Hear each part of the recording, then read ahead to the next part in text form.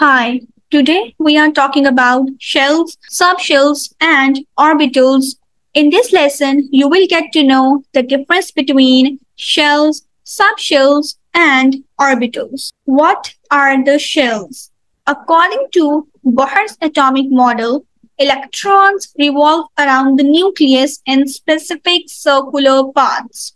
That circular paths are named as orbits or shells. These shells are also called as energy levels and they are numbered as 1, 2, 3, and 4. The number 1 shell is named as K shell. Number 2 shell is named as L shell. The number 3 shell is named as M shell. And the number 4 shell is named as N shell. And they are represented by small n. If n is equal to 1, it is named as K shell. If small n is equal to 2, it is named as L shell, and so on. Shells may contain only a fixed number of electrons. Each shell is associated with a particular range of electron energy. Each shell must filled with electrons at first, the fixed number of electrons, then the remaining electron will move towards the next shell, and so on. Say for example, we have sodium here.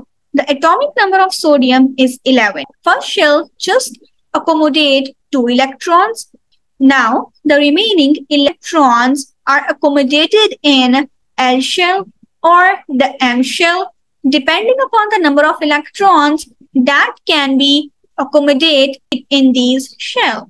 Now we are done with filling these shells with 10 electrons and we are left with only 1 electron. So that electron will go into the N shell. So this is how we can put electrons in all these shells one by one. The maximum number of electrons that are present in the shells depend upon 2n2 rule. Here we have name of shells, the value of n, and the maximum number of electrons. At first, we have K shell. The value of n for K shell is 1.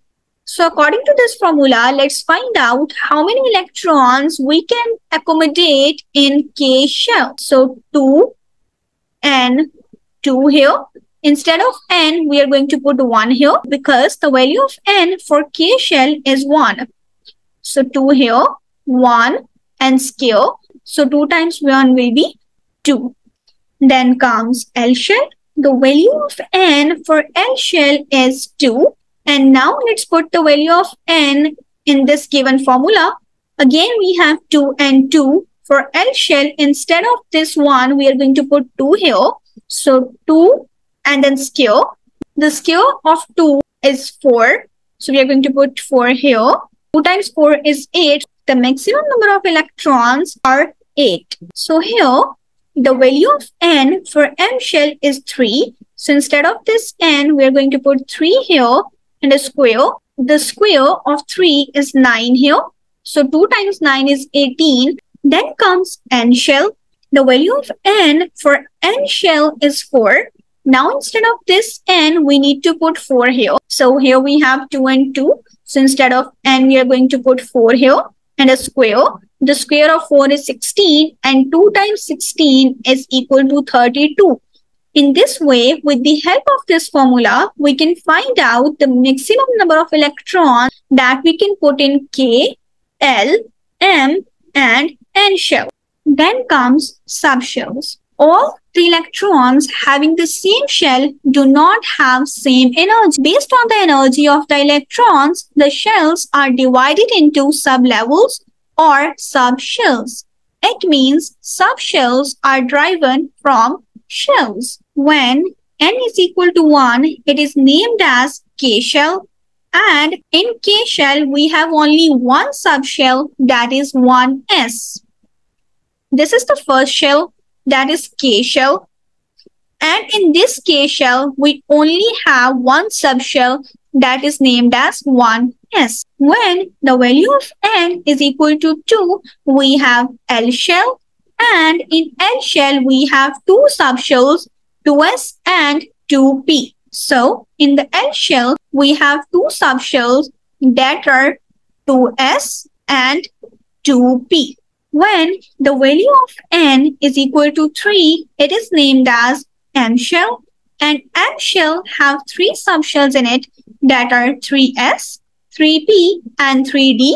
M shell, we have 3 subshells, 3s, 3p, and 3d. When the value of n is equal to 4, it is named as N shell, and N shell have 4 subshells, that is 4s, 4p, 4d, and 4f. In N shell, we have 4 subshells, 4s, 4p, 4d, and 4f. So now there is a trick to memorize them. In K shell, we only have 1 subshell because it is present in shell number 1.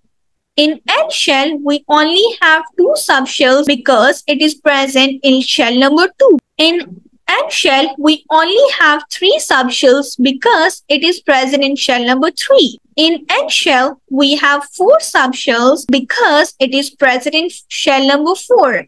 Moreover, we write 1s here because it is present in shell number 1. We write 2s and 2p here because it is present in shell number 2. We write 3s, 3p, and 3d here because it is present in shell number 3. We write 4s, 4p, 4d, 4f here because it is present in shell number 4. Then comes the number of electrons that can be accommodated in subshells. So the maximum number of electrons that are present in a subshell will be decided with this formula. In this formula, you can see L here. This small l means azimuthal quantum number, and according to azimuthal quantum number, the value of L is fixed for every subshell. Say for example, the value for S subshell of L is equal to 0. The value of L for P subshell is equal to 1. The value of L for D subshell is equal to 2. The value of L for F subshell is equal to 3.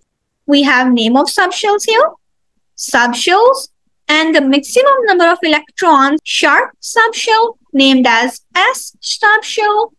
According to this formula, now we are going to find out the maximum number of electrons that we can put in S subshell. So the value of L for S subshell is 0 here.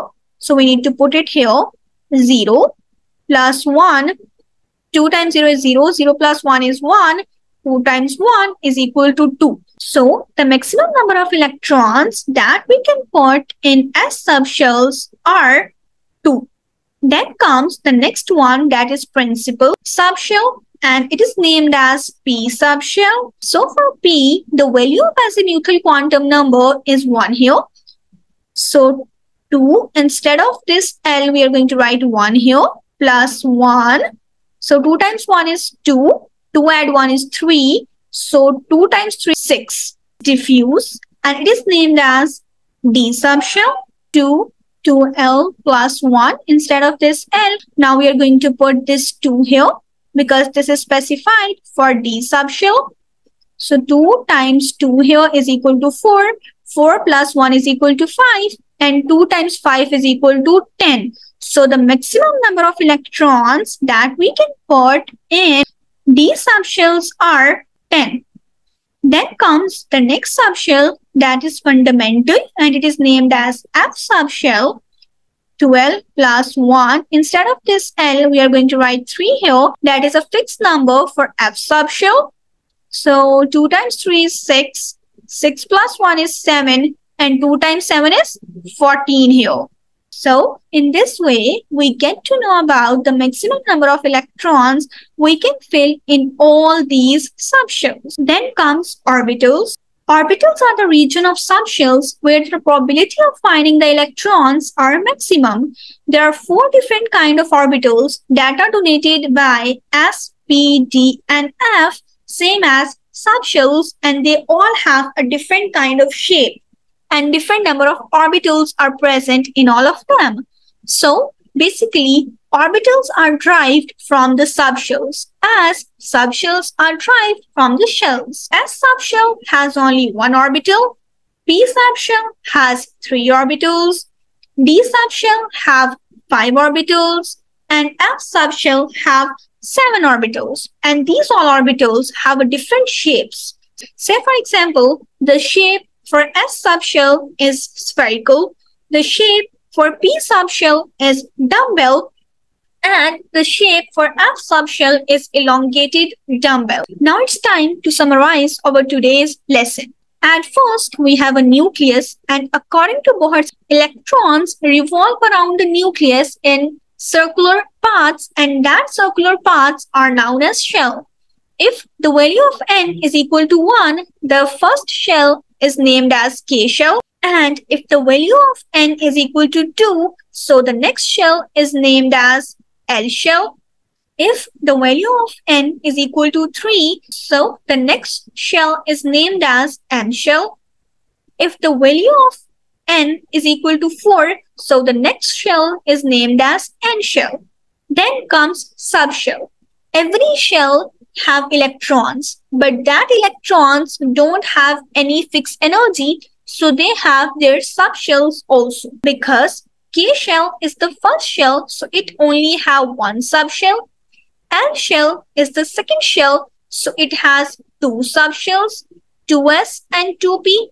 M shell is the third shell, so it has 3 subshells, 3s, 3p and 3d.